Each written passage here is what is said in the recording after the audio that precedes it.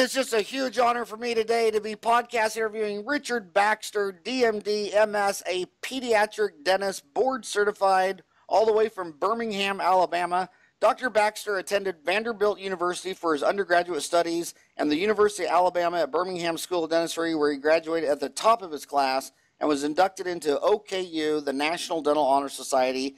He attended the residency program at Nationwide Children's Hospital, the Ohio State University. Remember, you got to say the Ohio State University. You can't just say Ohio State University or they think you're fraud. One of the nation's top-ranked pediatric hospitals and busiest pediatric dentistry clinics. Dr. Baxter is a board-certified pediatric dentist and diplomat of the American Board of Pediatric Dentistry.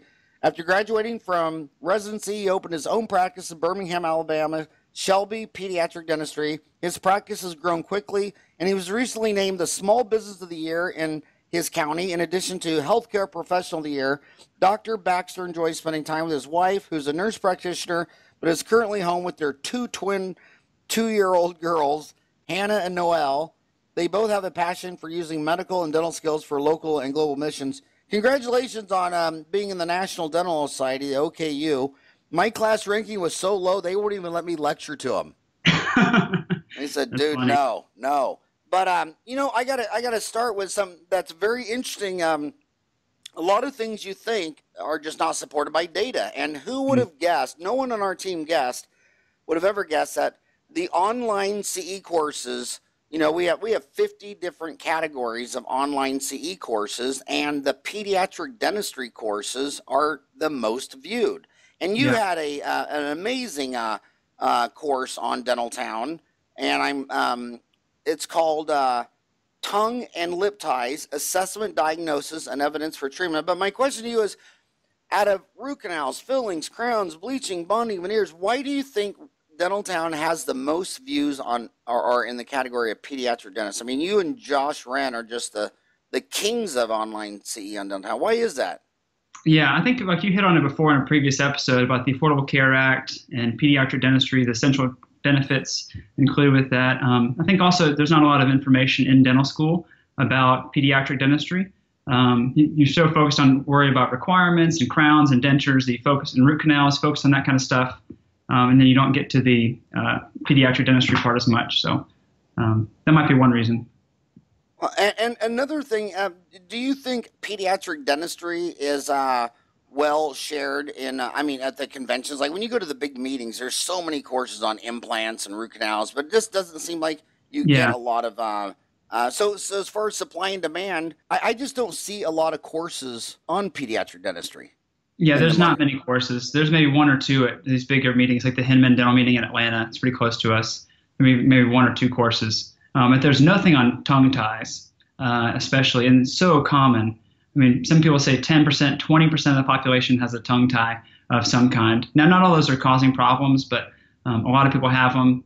No one knows about them really. So, and you've had some other guests on there, Joy Moeller and some other people about tongue ties and myofunctional therapy and sleep, and it really connects a lot of those areas together. So you sit in the middle of myofunctional therapist and orthodontist, and why do you think so many orthodontists don't buy into myofunctional therapy or in any of this? I mean, do you agree that that's a common their common attitude and belief? I think on the East Coast. I asked one of the kingpins of orthodontists on a podcast, what do you think of them? And I said, what percent of orthodontists think myofunctional therapists are nuts? And he said, quote, 99%. Probably. Yeah. Why? So this is Dentistry Uncensored. I don't want to talk about anything everybody agrees on. Why do you think that's the norm? Yeah, I don't know. I was just at a course. I was with Joy Moeller, Academy of Laser Dentistry meeting. And, a lot of it makes sense. It works well, teeth and bone versus muscle. The muscle always wins. I think, she said it was in Europe more, and there's no really good reason why. But I'm not a myofunctional therapist. I don't know too much about it like they do. But, yeah, there's no good reason, except it's not taught in dental schools probably. Yeah, and another thing that's funny is when people dismiss, they always say, I hear this, I'm like, that's some weird thing out of Europe. I'm like, okay, Europe. Yeah, that's where they make Audi, Lamborghini, Mercedes, I know. Porsche. And you're from the country that what do you guys make? Chevy, Pontiac? Oh, okay, I get it. I get it. Yeah, them Europeans. You don't trust anything from Europe. I think Americans are the least trusting people on the planet. Maybe that's why they're been so successful. They don't trust government. They're the most cynical people I've ever met. I mean, when you go around the world lecturing, I mean, Americans, their gut reflexes. I don't believe you. Yeah, And that's where they start. yeah. That's how it is with the tongue ties. It's controversial. They don't exist, or they don't cause problems. Don't worry, he'll fall down and rip his lip tie eventually. A lot of myths and misinformation out there about them. So just trying to spread some truth. So the Dentaltown CE course is a good way. There's a lot of kids graduate. This is the 24th of May. A lot of kids are getting ready to graduate. One of the biggest questions they ask is, should I go on to specialize? What would you say to a kid who's thinking about being a pediatric dentist like you? Yeah, so pediatric dentistry is a lot of fun. I wasn't sure what I wanted to do at first. I was thinking about orthodontics, oral surgery, pediatric dentistry, maybe just general dentistry. I really liked it all, but I went and shadowed different offices. So really during dental school, go visit different offices, see what real world pediatric dentistry is like versus in the clinic at the dental school, because it's a lot different typically. Same thing for any of the specialties. So real world oral surgery versus in the clinic. So real world oral surgery, you're taking out third molars and doing implants and stuff like that versus these massive traumatic cases you see at dental school. Just like real world pediatric dentistry, you're seeing a bunch of patients, and it's about volume typically. Quicker procedures instead of at the dental school where you see maybe 1 or 2 patients a day. So, but how's the business dynamics? Because the way I read the stats is there's 325 million Americans and they only graduate 325 pediatric dentists here. I mean, they only graduate 1 per million. Yeah, that has to be pretty sexy on the supply-demand curve, is it, or is it not really? Yeah, orthodontics, there's one on every corner pretty much, but we're in an area where there's not many pediatric dentists, so people drive for routinely an hour to come see us. Yeah, and the other thing is I totally believe that out of the 9 specialties, the one general dentist enjoyed the least is pediatric. Even though I raise 4 kids, have 2 grandchildren, I mean, I always feel like, I'm a hospital. And if you walk in, I want to be there for you, but God dang, I always try to refer them to a pediatric dentist. But if I can or I can't get them in or whatever, you got to do what you got to do.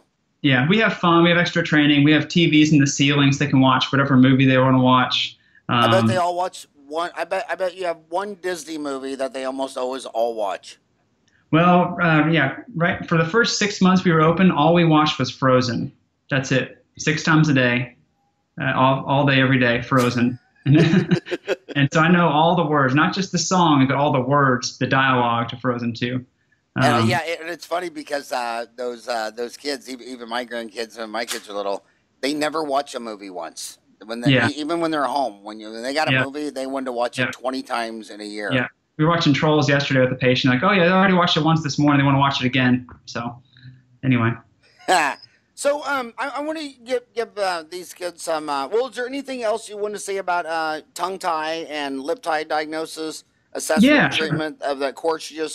Because that's a new thing. And what I found interesting is I had a patient just a few weeks ago, and she was asking me about it, and I was really impressed that her physician, when she was in the hospital and having problems, they brought in a lactation specialist.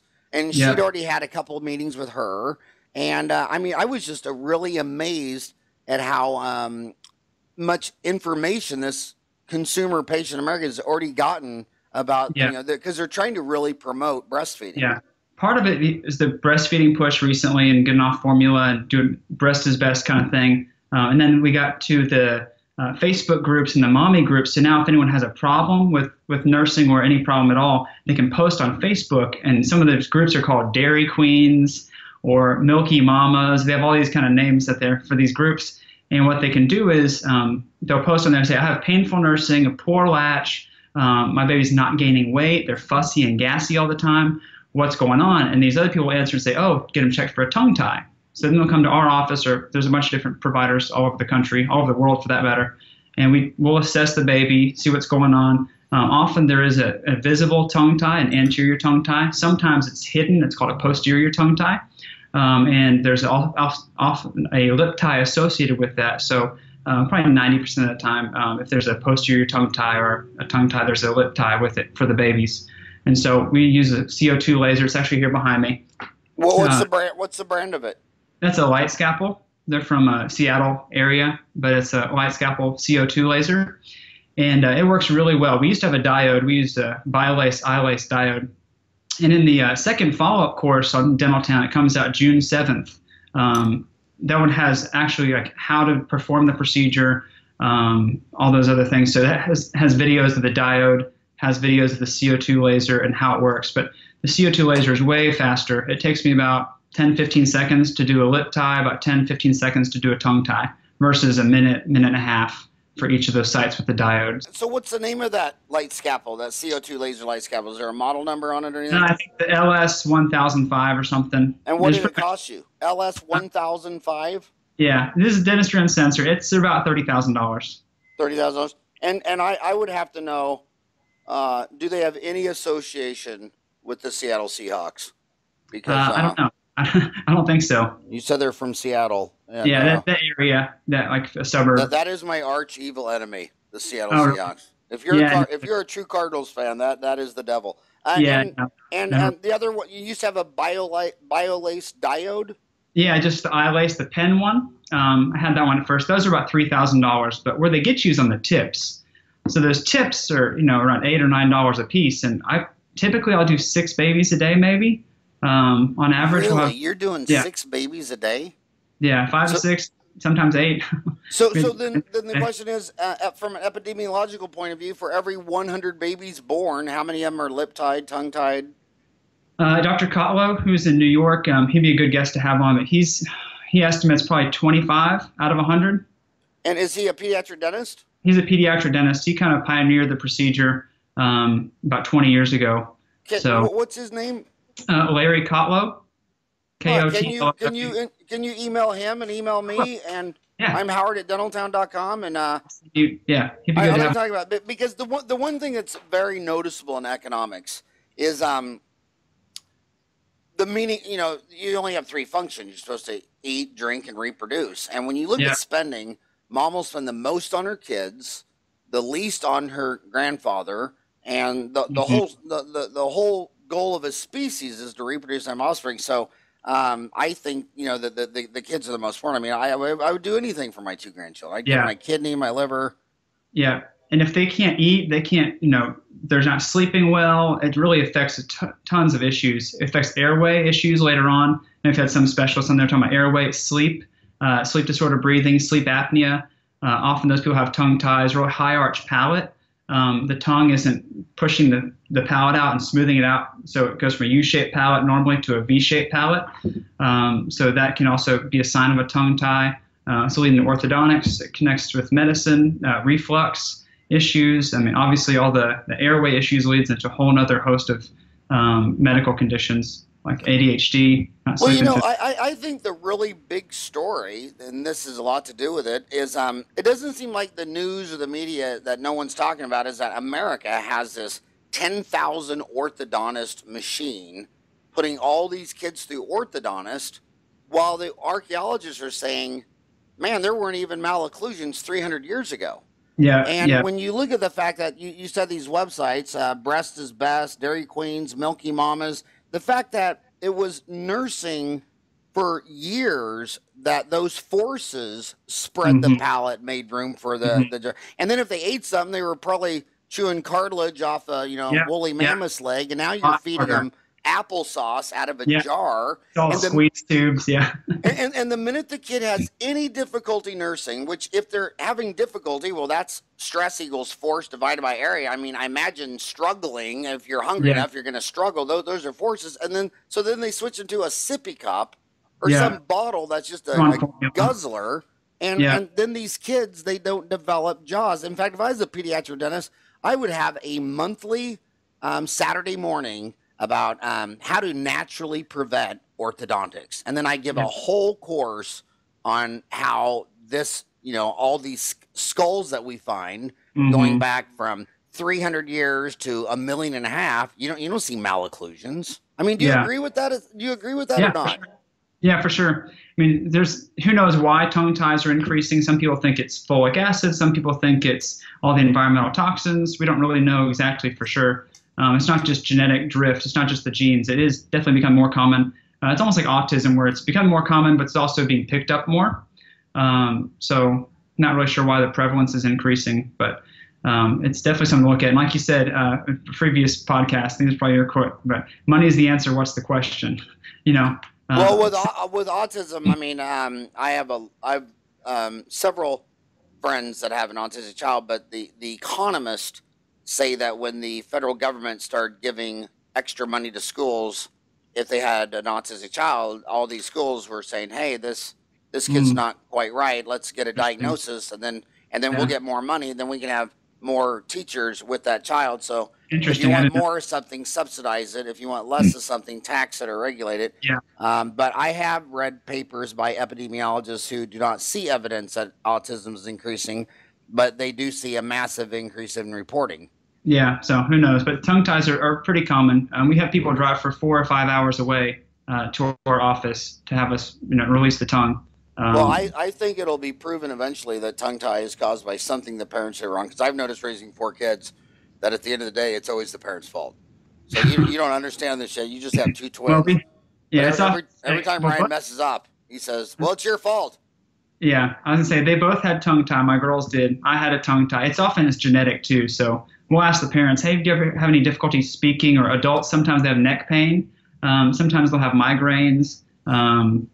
But yeah, speech is the main one that's obvious to pick up in adults. I believe that genetics is so important. I mean, I just found out yesterday that my grandfather was short, fat, bald, and dumb too. So I think I inherited all this stuff. So I want to you got it where it's next week. 6,000 kids are going to graduate in dental school, and they're all going to go take jobs. Majority will take jobs as an associate in the private sector, which is like 85% of the associate jobs. Then some will go to corporate, and every parent comes in and says the same damn thing. Well, why am I going to fix up a baby tooth? It's just going to fall out anyway. I mean, let's just Sure. pull it. How would you coach a young 25-year-old dentist who's going to hear that question Yeah. 5 times a month next year? Yeah. So often the misconception when the parents is the tooth will fall out like, next year or something. Typically the back teeth don't fall out till 10 to 12 years old. So if it's a 4-year-old, hey mom, he's going to have this tooth for another 8 years. And we don't want to hurt him, causes, lost school days from toothaches, can't concentrate in school. So obviously pain is one major motivating factor. Aesthetics is another. So if they're missing their front two teeth or their back teeth because you had to pull it because they didn't get it fixed right away, that's another factor too. Speech can be affected. And they hold space for the permanent teeth. Chewing. So there's lots of functions that we need baby teeth for that sometimes the parents kind of overlook and just see the dollar signs and the money. It's going to cost X amount to fix it. But honestly, most pediatric procedures are covered at, as, like 80% or something like that. So it's not like a huge out-of-pocket expense unless they just don't have insurance. So it's typically not too expensive to fix the baby teeth. And it depends if you want to do all zirconia crowns, which we do a lot of zirconia anterior, zirconia and posterior. Those can get expensive if they're not covered by insurance. But Are those pre-made zirconias or are yeah, those lab-made? they're prefabricated. So we use Easy Pedo, which just rebranded itself 2 days ago, I think, to Sprig now, SPRIG.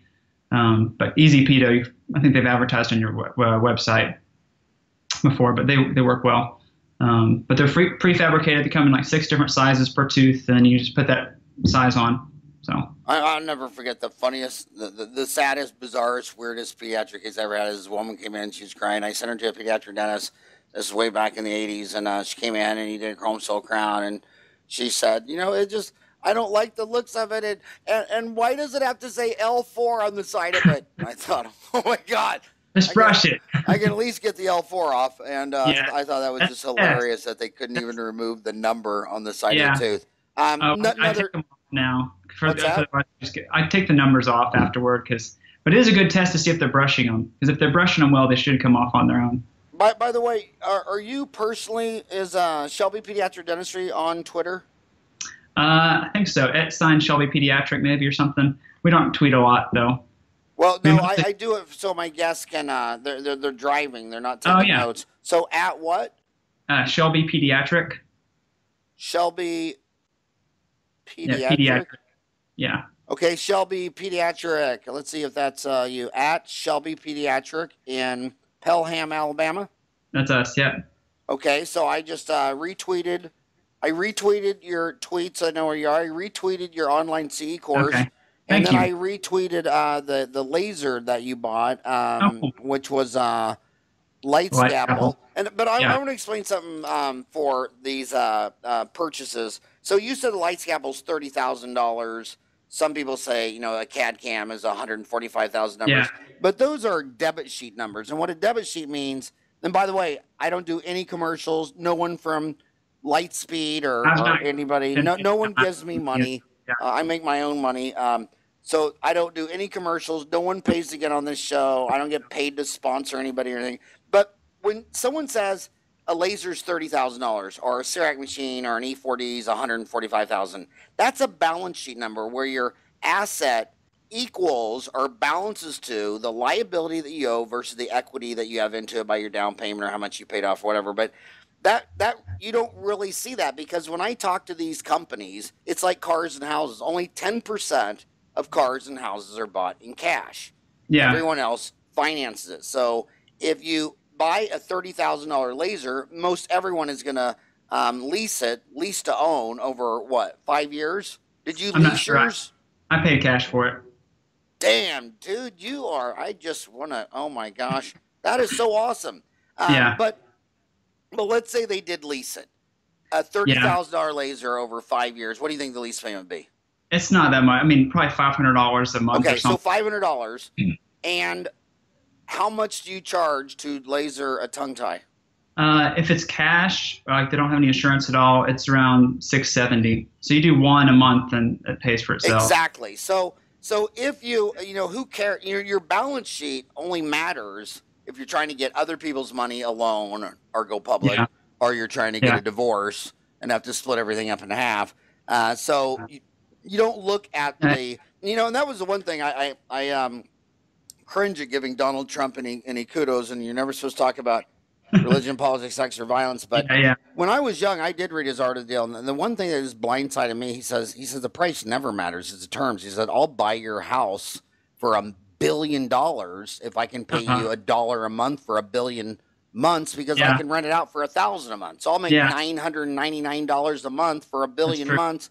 So the price doesn't matter. So on these equipment purchases, what matters is the payment, and then you got to look in your practice supply and demand. I mean, if you're seeing 6 or 8 a day, you're a pediatric dentist. So if you're a general dentist, you need to look at the supply of patients that you're serving and that you're committed to, and how often you're seeing this. But but we use it for gingivectomies. I'm going to do my niece's gingivectomy tomorrow. You can use it for operculectomies. You can use it to remove a mucocele. I've done that several times. So you can use it for lots of other procedures other than frenectomy. But if people really start looking in there, looking under the tongue, one quick and dirty way to see if someone has a tongue tie is not sticking it out. It's not protrusion. It's elevation. So if you can open as wide as you can and lift your tongue up and touch the roof of your mouth, or almost touch it. Yeah, so you're good, Howard. Am I good?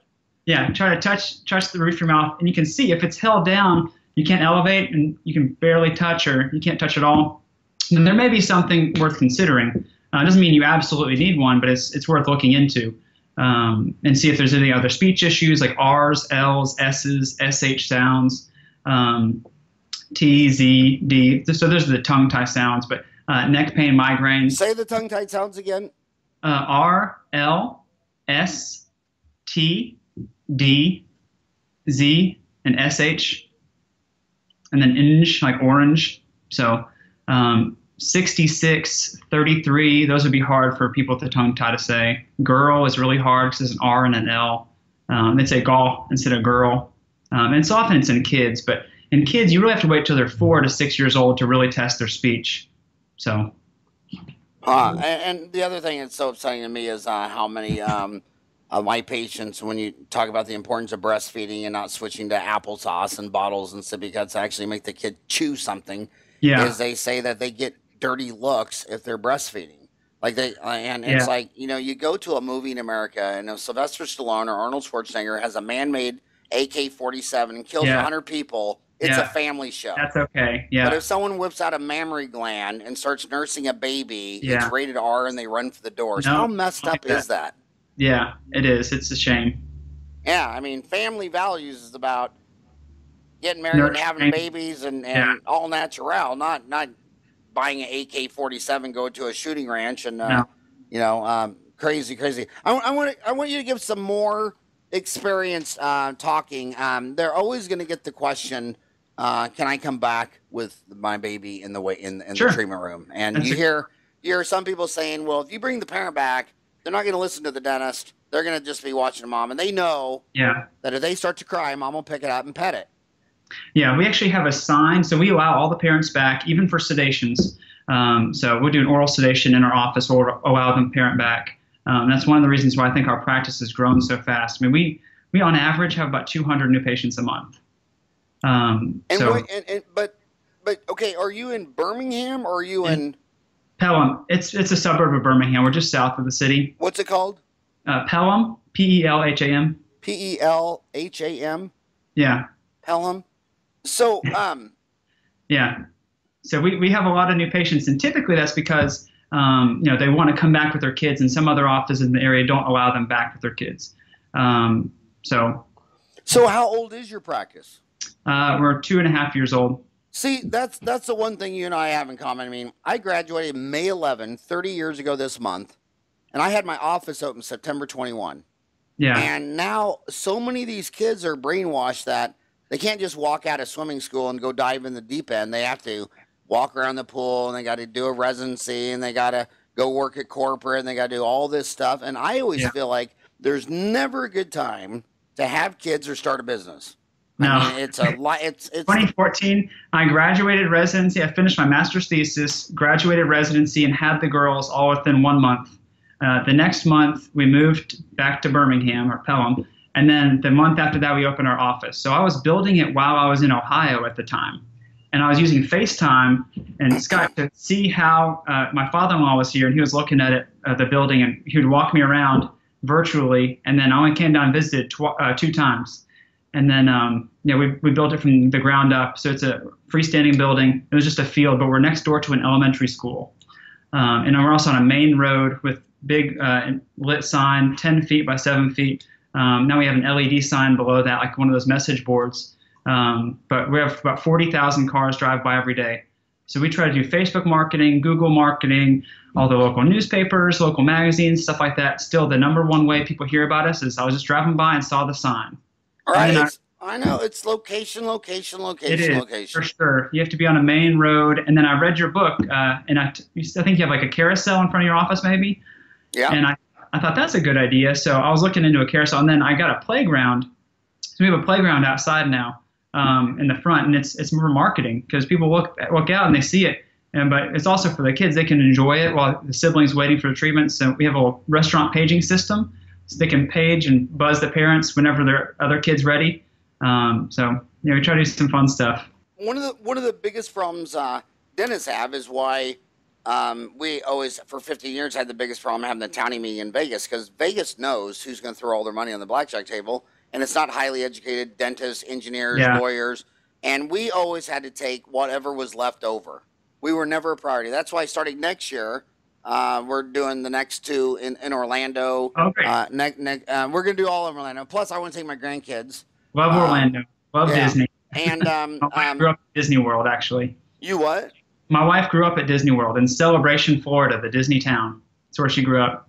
There's a Disney town? Yeah, it's called Celebration, Florida.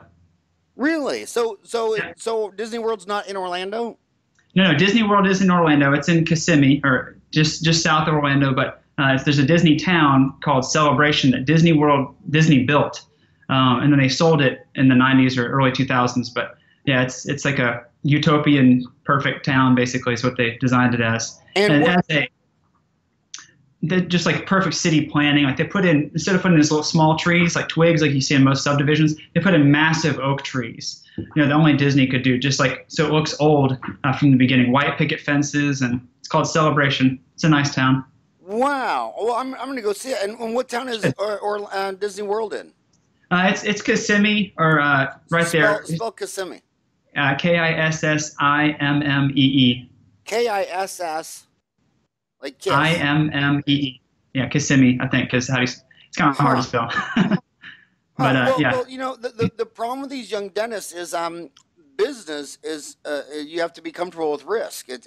People don't like to have uncomfortable conversations. They don't like to take risks. So if you're a young kid, it just speaks volumes about how smart you are that you're scared. Only a moron yeah, would jump out of an airplane and say, yeah, I want to go parachuting and be the first one to jump out of the plane without a chute. You're smart. You got 8 years of college. You got A's in chemistry and physics, and you know the Krebs cycle. I mean, of course you're scared.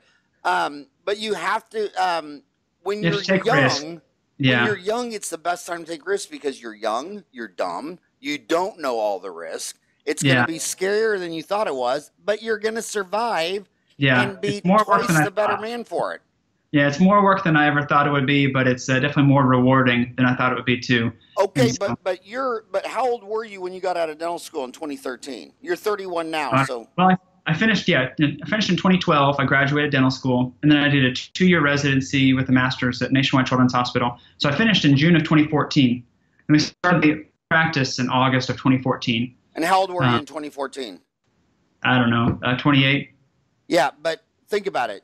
Who's got more energy to do that, a 28-year-old or a 38-year-old? Oh, wait, for sure, yeah, 28-year-old. And then after you work for corporate a couple of years, then you start using all your debt for a house, a car, start a family, and then you go home and start telling your spouse, well, everything's all great and groovy. I'm going to risk it all now and going in on a deal. Risk it when you have nothing to lose.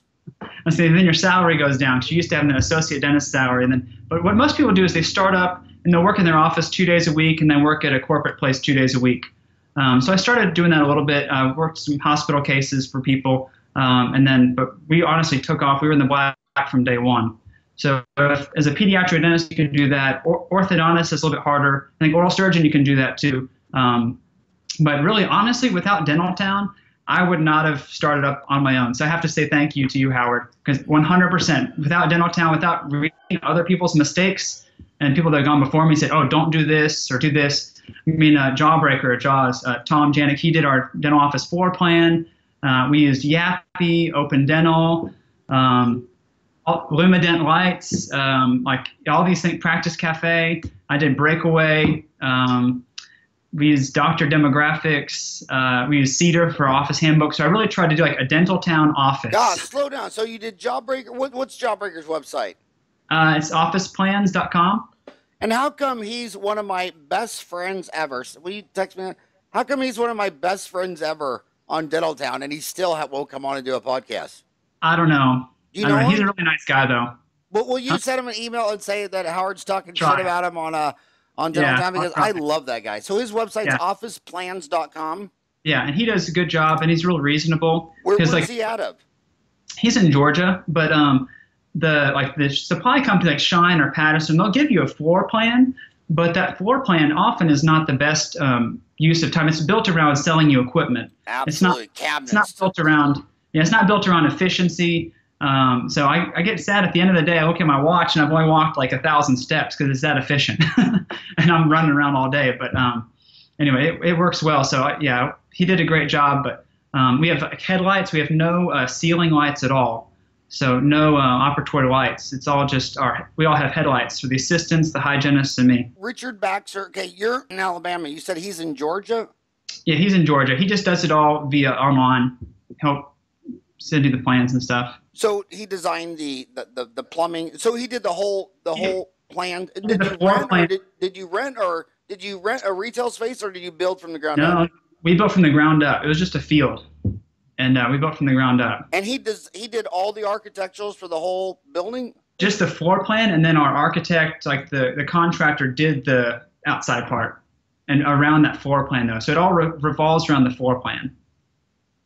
Wow, I think that is so smart. I did the same thing. I found a guy that just does dental offices, and he told me that, if you get a supply company to do your floor plan, they're just going to try to fit the most shit in your office, the most cabinets, the most everything. Yeah, but we don't have any side cabinets. We kind of went breakaway design also. You had Scott Luna on the program, I know.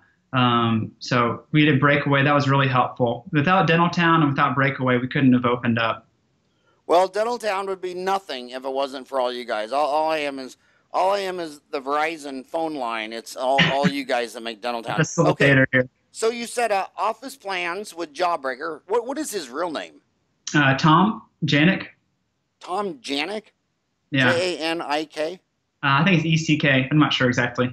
I love his professional work, what he does, because he's a dentist too. Yeah, I think he's retired now. Yeah. Oh yeah. But I love his jokes. That guy. Yeah. I think he's posted more jokes. Under, yes. We have the 2 joke sections: jokes clean and jokes not so clean. And Jawbreaker owns the the not so clean. He is so hilarious. Okay, so then you said open dental, and there's a a very obvious thing that our research shows that 91% of dentists only want to know what their colleagues think. They don't want to know what the manufacturer thinks. Yeah. And on Dentaltown, if you Google any practice management software, all it is the bitching, moaning, crying, complaining. And then you go to Open Dental Forum out of Oregon, and they're all just raving fans. Remember that book? Yeah. Do you have raving fans? Yeah. You got to read books, Howard. Yeah, Raving Fans, a revolutionary approach to customer service by Ken Blanchard, Sheldon Bowles, forward by Harvey McKay, who did wrote a review for my book. Yeah, you got to have a bunch of books. Did you know Harvey did my book too? I did not know that, but here's like E-Myth Revisited. This is another good one. There's lots of books to read. So now, is he a townie, Michael E. Gerber? I don't think so. No, he's just this is like a small business book, but that's E-Myth Revisited. I don't know. I have lots of other ones over there. So, but yeah, it's important to read business books. So without my books, Dentaltown and Breakaway, I'd be lost in the sauce. So you said Open Dental, and that's what's his name? And the dentist that started that. And his Nathan Sparks is the brother, and Dr. Jonathan Sparks started it. And that is just amazing. And then you said Yappy. Yappy, Gina Dorfman. Yet another practice management information system by Gina Dorfman. Yeah. Who goes by, what's her nickname? Mopsy, I think, on Dentaltown. Because that's the name of her cat. Okay, I didn't know that. So well, first of all, tell them why you like why you went with Open Dental. So I was reading on the forums, and everyone seemed to be switching from EagleSoft or switching from Dentrix or PracticeWorks or any of those to Open Dental. I couldn't find a single person that's ever switched from Open Dental back to Dentrix or back to Patterson EagleSoft. So that kind of sold me on it, and then I tried it out, and they have really good customer support. And even if you don't want, Dentrix is like $10,000. I think if you buy a bunch of equipment, they'll give it to you for free. But then they charge you for upgrades, and it's $150 or $200 a month support. Open Dental is free. There's no charge to install it, and then it's $99 a month for service. And even if you don't want service, you don't have to pay anything. So I could get it for totally free. I just wouldn't have any updates or support, which you want the support, so I have it. But and I'll give you another tip on any business. When Sargey Brand and Larry Page started Google, they never ever advertised one time for the first decade. I mean, everybody was telling them, their friends, well, Google it. Get off all those other ones. Yeah. Open Dental is the only practice management system that doesn't advertise anywhere. Word of mouth. They can't handle their growth. Last thing they do is spending money for more people trying to get it. We are switching from SoftDent, which I've been on for 30 years, to Open Dental. Okay. Oh, cool. Open Dental. It's the bomb. I'm gonna fly up there and see that guy. I've been trying to get him on a podcast. Ryan, email him again, because Jonathan Nathan the dentist is too shy to come on, but Nathan said he might. I'm trying to get them to do a bridge with QuickBooks Online, and I think that would be... it's crazy that the accounting software doesn't bridge in with the... Oh my God, it's the most insane thing in dentistry that they don't know their cost, and then they sell it with 12 different PPOs. They don't know what it costs to make their bottled water, and they sell it for 12 different prices. And oftentimes the prices will vary all the way from 50%, like $100 to $200. I'm like, okay, well, dude, do you think you have 50% overhead? No. Okay, then how could you be selling this for $100 and $50? I mean, don't get me started on that, or I'll have a heart attack. I know. Explain what Yappy is. Yappy. Yes, Yappy is really important because that does our iPad forms, our online forms, and then more importantly than that, it's a communication system inside the office. So if I need something, I can just click a button that says needs assistance, and then one of my assistants will run in and bring us something if we drop an instrument. It times, so as soon as the patient checks in, it times all those things. And so I can make sure that I try not to leave any hygiene checks waiting more than 10 minutes. Once they put the jelly in, the numbing jelly, we'll have a time where they click, and then I'll know how long that patient's been waiting with the jelly in, when they're ready for treatment. So it really helps us run more efficiently. It has an Insta review feature. So we have, I think, 300 Facebook reviews and like 70 Google reviews maybe. And a lot of those are because Yappy sends all of our patients an email or a text message saying, hey, if you had a good time, review us. So. Okay, you said Facebook and Google reviews. I noticed you did not say Yelp reviews. Is that important or not important? I might have like 5. I don't think many people use it, but maybe they do. At least here, it seems like it's mostly Facebook. People trust their friends, and then Google. I'm afraid of Yelp. Every time they send me an email, I just delete it because if you go to Dentaltown and search, I've read on Dentaltown. Every thread is a nightmare. Yeah. There's not one good thread about Yelp. Yeah, they try to hold you hostage, and they'll delete your reviews if you stop paying them or something. So. Yeah, I just figure I just don't want them to know I exist. I mean, I don't know what they're doing. But on the other hand, you know, I'm classically trained by, you know, Warren Buffett and these guys who said they didn't want to go to Wall Street and read all these 10Ks and 401s. And Warren Buffett said, if I want to know about Boston market, I'll go have dinner there. I want to see if the people like the food. I want to talk to the manager. I want to see if it's busy. Beat the Street by Peter Lynch, same thing. And when I'm on the street, I've never in my life seen anybody use Yelp. Uh-huh. I've never been at a bar, a restaurant. I've never seen it. But all those things we put money towards, Google and Facebook, and still the number one way they heard about us is the sign, just because of the location. So. Yeah, I think Google reviews the most for me. My mom is the most religious Catholic person you'd ever meet. She thinks the Pope is a liberal. And even my mom says, when you ask her questions, she says, well, that's why God made Google. I mean, it's completely vernacular.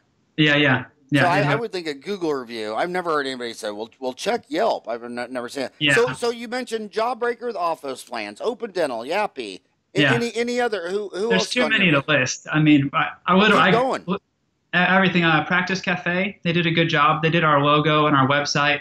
They advertise a lot on Dentaltown. Yeah, Practice Cafe. No, talk about them. Where are they out of? They're in Austin, Texas. But they have like a startup special. So like basically if you, I heard about them from Breakaway and from Dentaltown, but they do really high quality work. They're on the pricier side, but they do a good job. A good job doing what? With the logo, with your branding, with the website. They did a direct mail piece for us, which our direct mailer didn't work that well, but I don't know if, I know direct mail has about a 1% return rate, but with our sign, being on a busy road, it trumped that pretty well. But I like Practice Cafe. They do a good job. But, you know,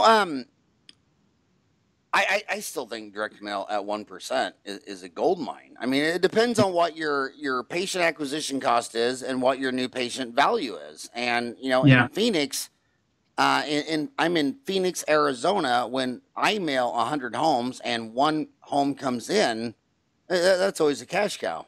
Yeah. But so are you saying it wasn't your direct mail wasn't a return on investment, or just that you had better opportunities with your money for higher returns? Yeah. Compared to the sign, I mean, we'll try like the local, you know, parent newspaper or parent magazine kind of thing, and that doesn't work out. We'll get 1 or 2 patients for maybe a couple $1,000s, whereas the sign, I mean, the sign costs $15,000 maybe, and we get 120 patients a month from that, and it just keeps growing every year, so or every month. So the signs. And what's the lady's name at Practice Cafe? I'm not sure exactly. The guy we worked with, his name was Josh, but I'm not sure the main people there. But yeah, you can call any of them. Okay, Practice Cafe. Who else? Limident. So Don Ton. Yeah, he was on Dentaltown.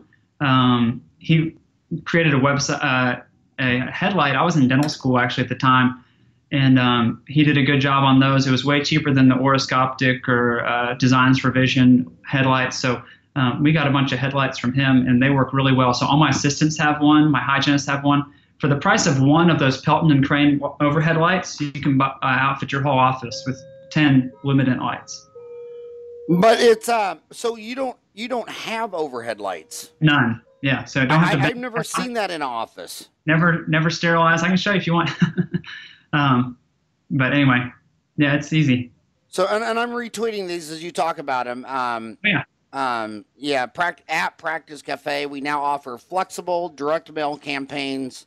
Find a campaign that fits your budget. Target specific audience, which would matter to a pediatric dentist. Yeah, you target just households with kids and stuff like that. So Practice Cafe did a good job. Luminant, they're great. I have loops and the light from Luminant. And then let's see what else we use. The dry shield is great. So it's like Isolite, but you don't have to throw it away every time. So Isolite is about $2.50 maybe a piece, whereas the dry shield is each mouthpiece is $25, but you can autoclave it and use it about 50 times. So it's about 50 cents per use instead of $2.50 per use. That is amazing. But you can do quadrant dentistry. You can do half mouth at a time. You can do full mouth if you need to. Pretty easily with the dry shield. Now, is a dry shield a substitute for the?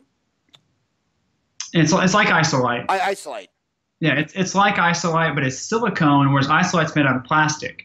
And if you accidentally autoclave a plastic one, thinking it's the silicone one, the Isolite one will shrink in the autoclave. So what's the website? DryShield.com, I think, something like that.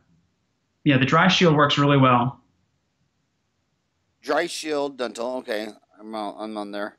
And what is a Isolite cost, and what would a dry shield cost? So Isolite's around $1,500 maybe for a kit. The dry shield I think is less, but the real thing is the mouthpieces, is the consumables. Right. So the Isolite mouthpieces are $2.50 a piece, whereas the dry shield it's about 50 cents per use because it's $25 for a mouthpiece, but you can reuse it 50 times, sometimes 100. It just depends. So. Well, you're a very smart man because you brought up the same example when it came to the BioLace diode versus the other one, because it was with the light scalpel. You didn't have the disposables, and the BioLace, you're saying each tip was $8, and you were using 6 to 8 of them again. And that's the one thing the United States government has not figured out. The entire country was built by the lowest bidder. But they never factored in the cost that maybe someone who is 30% more expensive, that road would have still been good 10 years. Less maintenance, yeah. Yeah, so they go with the cheapest damn highway. I mean that was what John Glenn said when he circled the Earth. They asked him, "What were you thinking when you were up there doing the first American to orbit the Earth and satellite?" And he said, "I think I'm sitting up here in a capsule that was built by the lowest bidder." That's a scary thought. I know, it's just and it's just crazy that our government still believes that, because they every time they save, when you save money in the short term, that's the fixed cost. But what are the variable costs? What is the total cost? Yeah. Just like a home. I mean, it's amazing with a home. You buy this expensive home, but if you go with tile instead of carpet on the 30 years or 40 years that you might live there, I mean, how often does carpet got to be replaced? I mean, if you want to know architectural designing, just go to Europe and look at every 1,000-year-old castle. What is it made out of? Yeah, stone. It's all stone. There's no wood and drywall and sheetrock and carpet and wallpaper and all this crap. I mean, these people buy a home on a 30-year mortgage that won't even last 20 years. Yeah, you have to literally regut everything. Yeah, and you see it. I think Chipotle is the best. Have you ever eaten at Chipotle? They have the best guacamole anywhere for sure. but the design of it. I mean, it's cool. It's just industrial. Yeah. You can't hurt anything. You can't hurt the floor, the wall, the chair, the table. You could walk in there with a hammer and go crazy and insane and no one would know it. Making me hungry. I got to go there for lunch. Yeah, and you lose weight there too because the food's so filled with bacteria and what was their big scare? What was the thing they had in their food? I don't know, probably Listeria or something, E. coli. Yeah. Anybody else you want to mention on Dentaltown? Oh, I was going to mention about Empower too. It was on the sheet there, but that's your website. I watched that deal. You and your wife are I mean that Yeah, that's it's that's neat. So unbelievable. we go where there's like no dentists at all. Like I was just in northern Ghana. There's 3 million people there, and there's one dentist, and he's a government dentist, like we've been talking about. So if he sees 5 patients or 50 patients, he gets paid the same thing. So he probably sees 10 a day. But one extraction is a month's salary there. So even if they can get to the dentist, they can't afford it. So what we do is we go in and train pastors to extract teeth.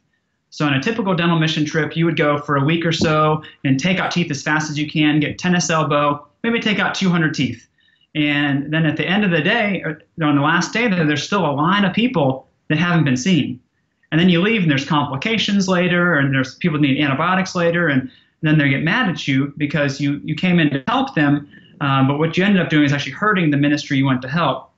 And so with Empower, we train local people that know the language, they know the culture, they know all the rules, and so we leave that up to them to work out the government stuff. This is Dentistry Uncensored, so it's a little bit controversial, but I figured you'd appreciate it. But you go in there, and these people are taking out their teeth with pliers, with no anesthetic. So, I mean, if we can train them how to do it safely, now we're not teaching them all the dental school stuff, but in a week training, they take out the same amount of teeth as the average dental student. They take out about 20, 25 teeth in order to get a certificate. And so it's pretty cool. We'll go with 3 or 4 dentists. We went to Ghana. We trained about 20 pastors to extract teeth. They also trained them in dental hygiene.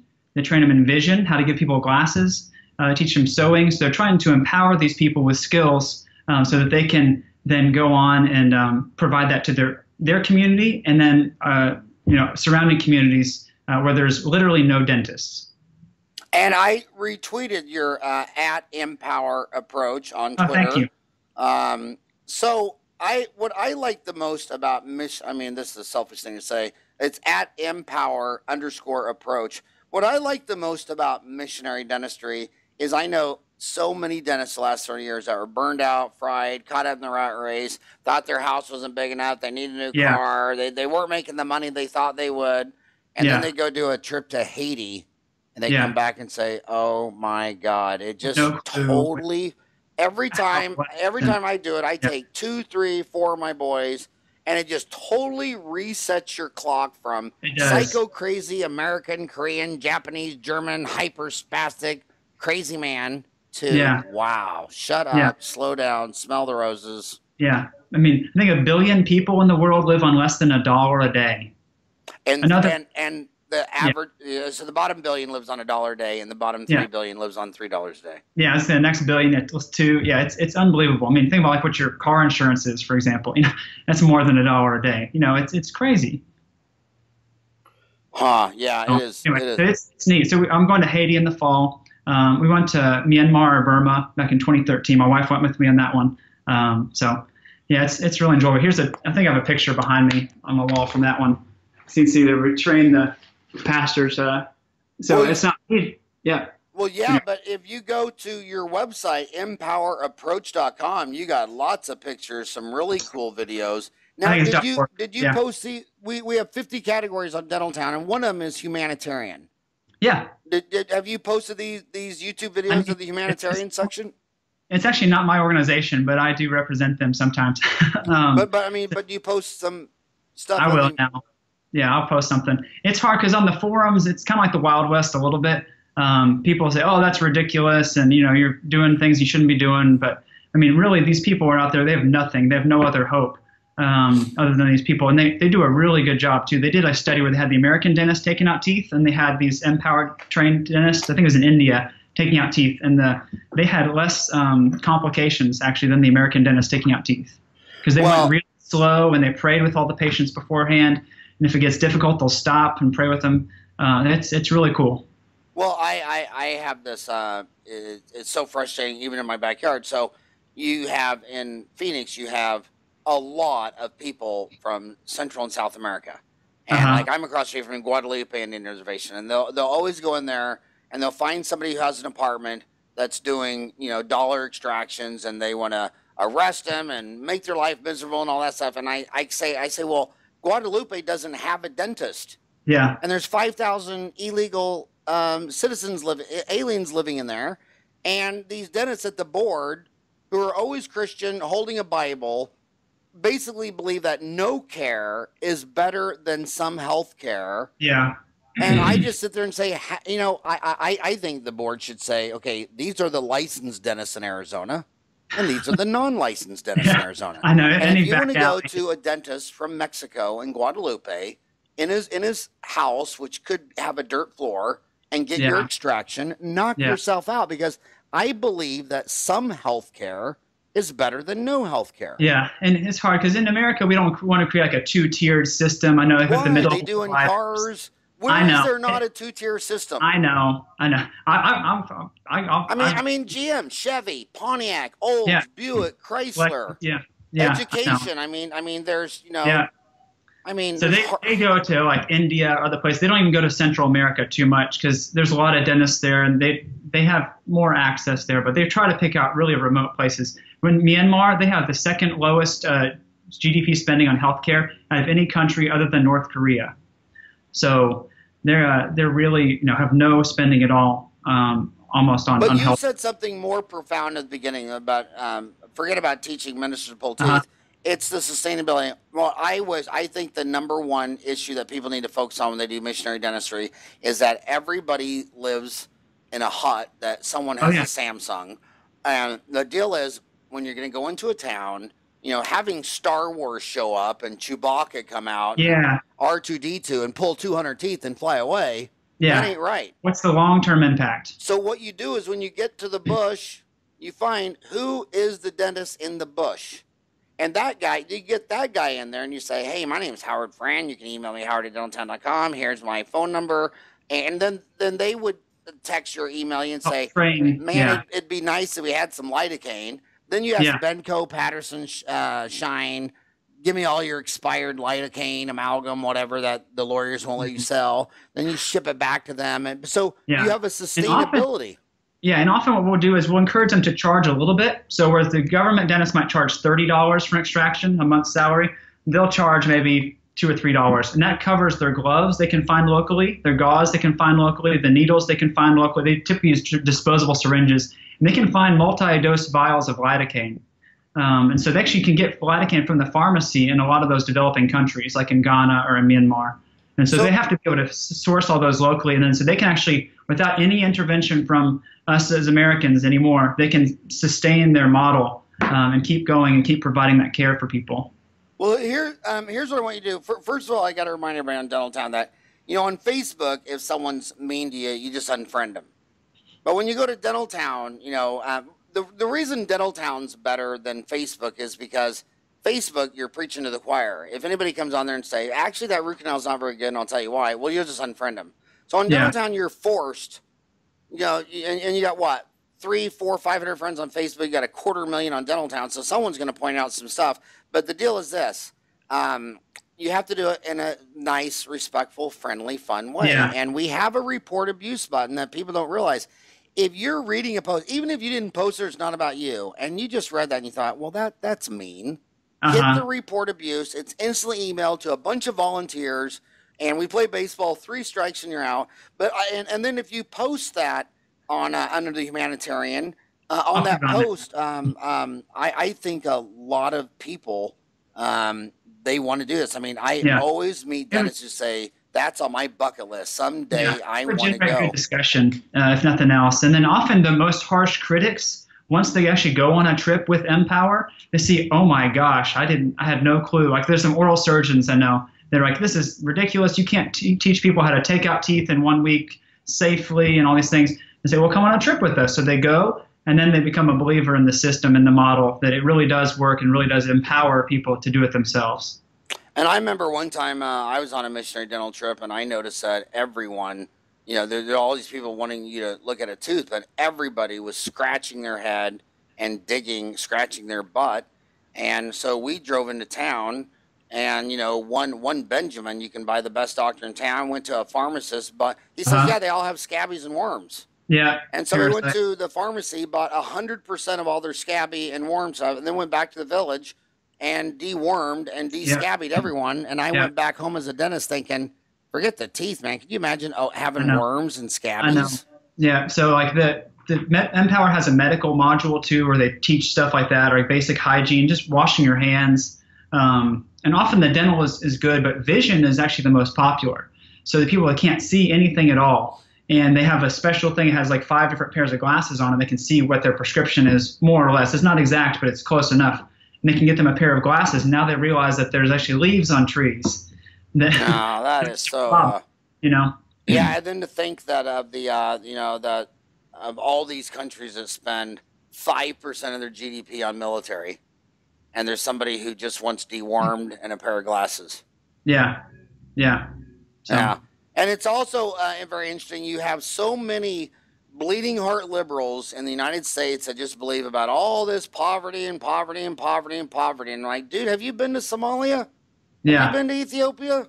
Yeah. Have you been to Haiti? People are literally starving. Yeah. Really? So you mean that lady over there who's 75 pounds overweight, smoking a cigarette, eating a Taco Bell, that she's below the poverty line? Really? Huh? Because I bet everybody in Haiti would trade places with her in a minute. Yes, our poor look rich in other places. Yeah. Our poor smoke a pack a day, have a dime bag of weed, or living in a car, house, electricity, refrigerator, iPhone, microwave. I mean, I understand that, there's inequality in America and there's poor, but my God, there are 7.5 billion people out there, and the bottom 1 billion would trade places with our bottom. I think they're saying right now 13.5% below the poverty line. It's about 40 million people. Well, I got 1 billion people that'll trade places with them 40 million. I know. Yeah. So where should they go? So should they go to that website? Yeah, empowerapproach.org. And what does the M stand for? M, it's just like empower without the E.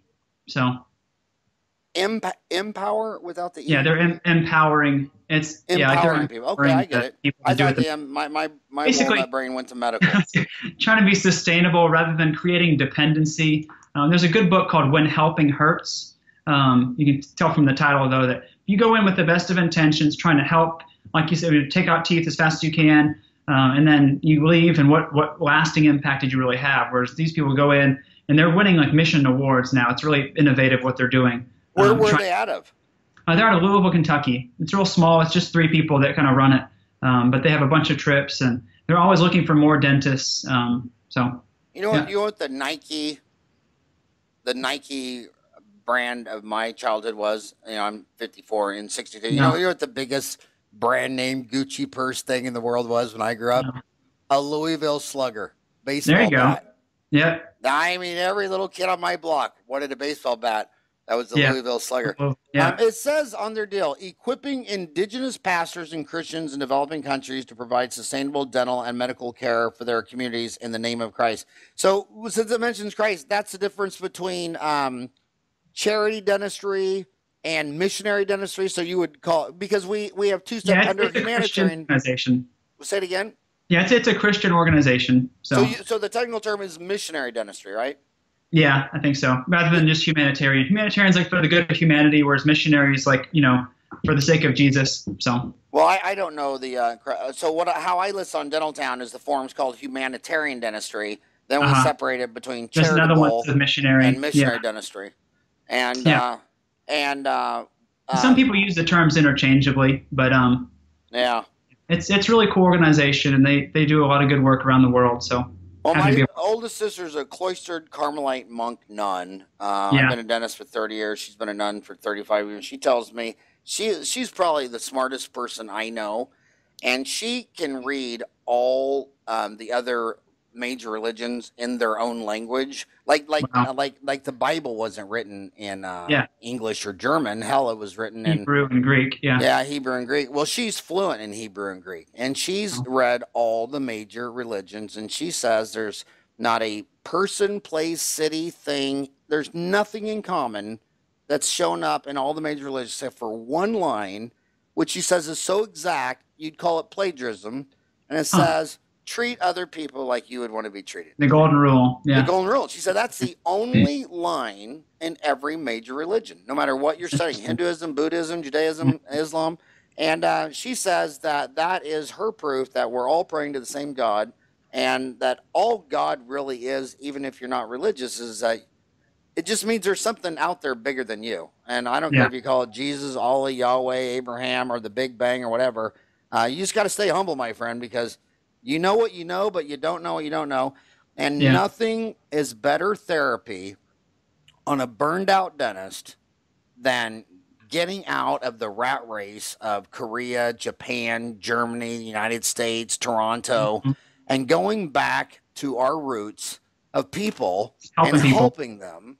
Yeah. And in fact, I do it for selfish. I do it for me. How selfish is that? How selfish is it that No, that's the way it's designed. It's designed to, when you help other people, God designed it so that you feel better. Now I got to tell you my funniest story from missionary dental trip. Took all four of my Yeah. boys. It was down in Mexico. I think the boys were, I don't know, they were probably like 2, 3, 4, and 5. And after about 5 hours, my oldest boy, Eric, who must have been 5 or 6 times, says, Dad, how come they don't have trampolines? I thought, well, they also don't have running water, electricity, sewage, but it's so funny. The mind of a 5-year-old, it never dawned on Eric that there are kids on Earth who don't have a trampoline in their backyard. Yeah. And Greg and Zach and Eric were counting the minutes so they could get back home and jump on their trampoline. Yeah. And they were profoundly sad that these kids didn't have a trampoline. I know. My girls, they're twins. There'll be 3, and next week there'll be 3. And my daughter Hannah says, we told them about the kids in Africa that don't have any food or don't have any toys like this. And just this morning said, I want to send my Legos to the kids in Africa. And Noelle said, I want to send our train set to the kids in Africa that don't have any train set. So we're trying to teach them early that there's lots of kids out there that are not blessed, that have toys like they do and have food like this nutritious and tastes good.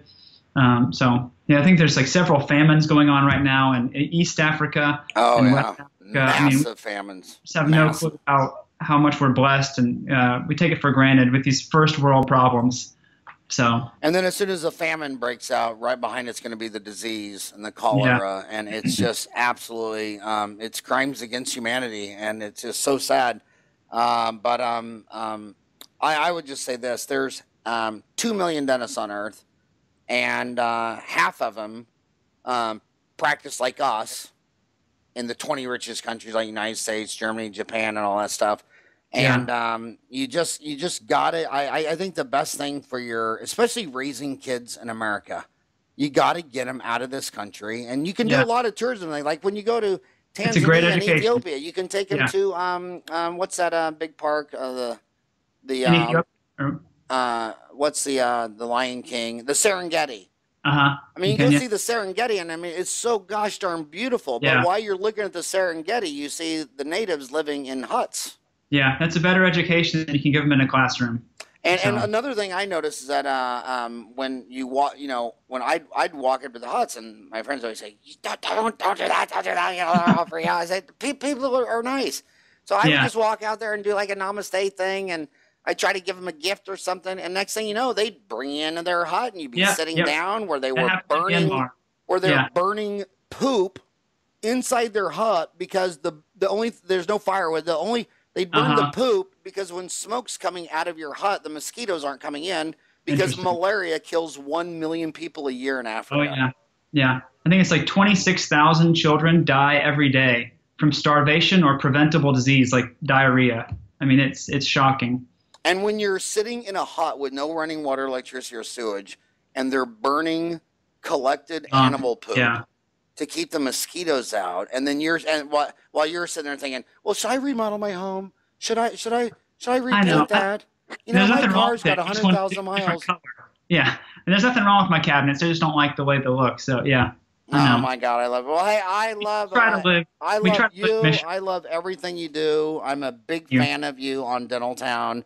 I do. I loved your online C course. I just think you should be the all-American poster boy of dentistry. I mean, really, you really are. Thank you, Howard. No, we try to live missionally. We give back a lot. We don't just try to live in bigger, fancier, cars, houses. We really try to. We've done a bunch of wells with Never Thirst. They're a local organization.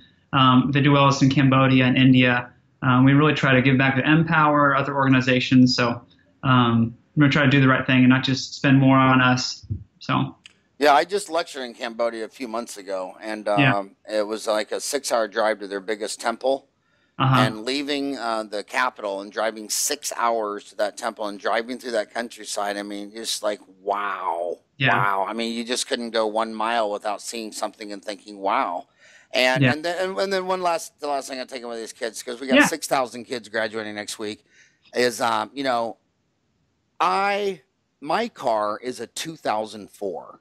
Uh-huh. And it's 2017. I could upgrade my car brand new. And I look at these kids come out of dental school and they'll go buy their first house.